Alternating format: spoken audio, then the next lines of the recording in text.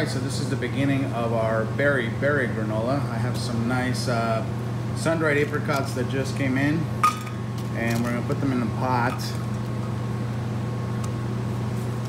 A cup and a half, 2 cups maybe, probably more like a cup and a half. A couple cups of apple juice in there. Now what I'm going to do is I'm going to simmer this until they're nice and soft so that we can take them to the blender. Okay, so I got my apricots that are here nice and soft. I'm going to add some vanilla extract, a good amount, since we're making about 12 quarts of granola. I'm going to add a couple more cups of apple juice to it. And this is just so that we can make a nice puree. We need more juice because the dry fruit ends up being quite thick.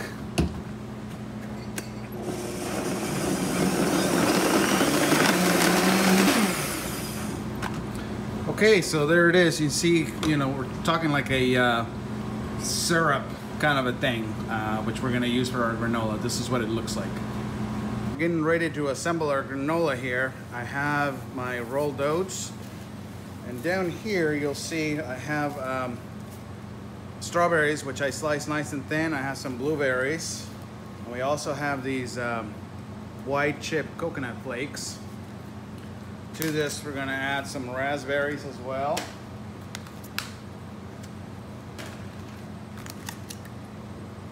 Alright, so it's a sort of a triple berry granola going on. Now I have my syrup here that I made with the dried apricots. That all goes in there, which has also got the vanilla extract. And then I have some pineapple juice here, which I'm going to use to make sure I get all of that syrup. Okay, so that goes in there. And now the rest of the pineapple juice goes in. 3 quarts of that. We spread it all out. 1 more.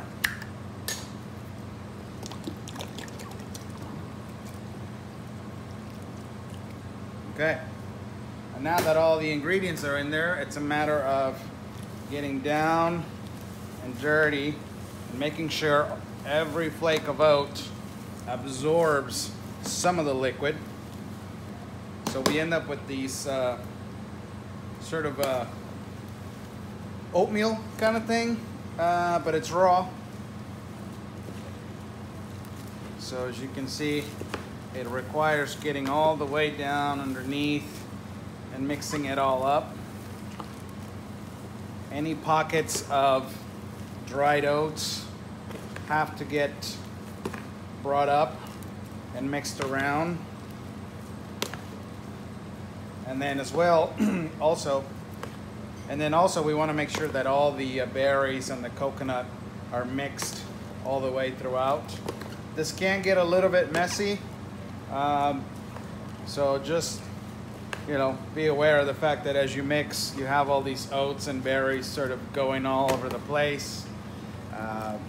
It just requires a little bit of patience and being careful. And if a little bit spills over the side, then no big deal, as long as you don't spill half of your container, which luckily it has never happened to me.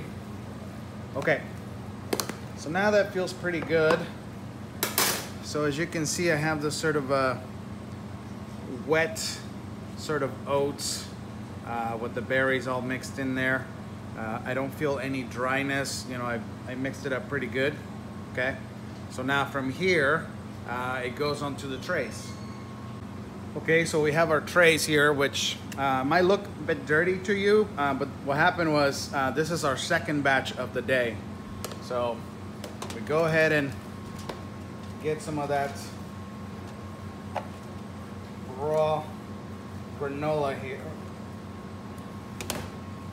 And then I'll probably build much. So at this point, it's just a matter of spreading it out as much as possible so that it covers the whole bottom of the pan. And then with my fingers, what I'm going to do is I'm going to sort of quote unquote poke holes into the whole thing. And what's gonna happen is this is going to help me, or it's gonna help the heat from the oven get into the granola. So I'm increasing this, the surface of this so that more heat can get in there. So this will give us about 4 trays, and then we're gonna get them in the oven, 200 degrees. If you do any more than that, what'll happen is the fruit will start burning. So 200 degrees, it'll take about 3.5 hours, and we have to rotate them multiple times, and you'll see that in a bit. Okay, so I'm pulling the granola out for the first stir, the first flip.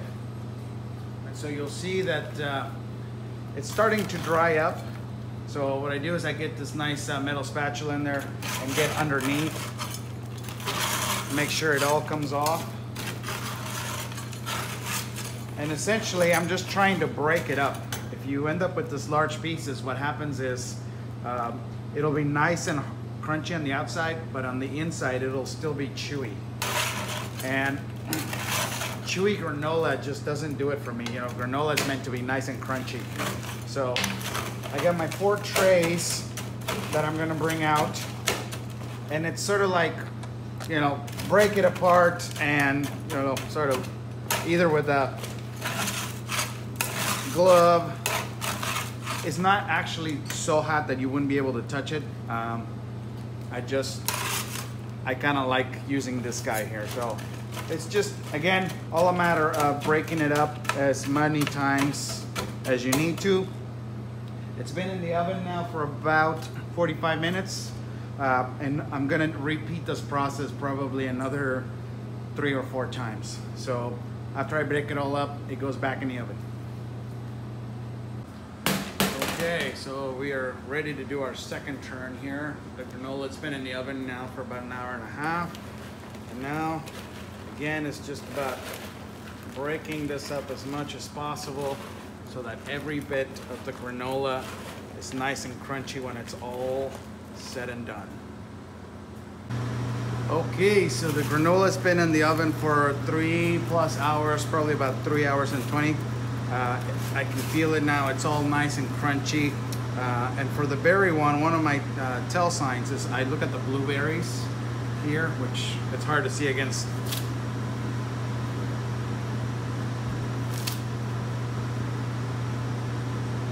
Alright, so our granola is finished here. I can feel that everything is nice and crunchy. If I look at the blueberries here, they are completely dried up.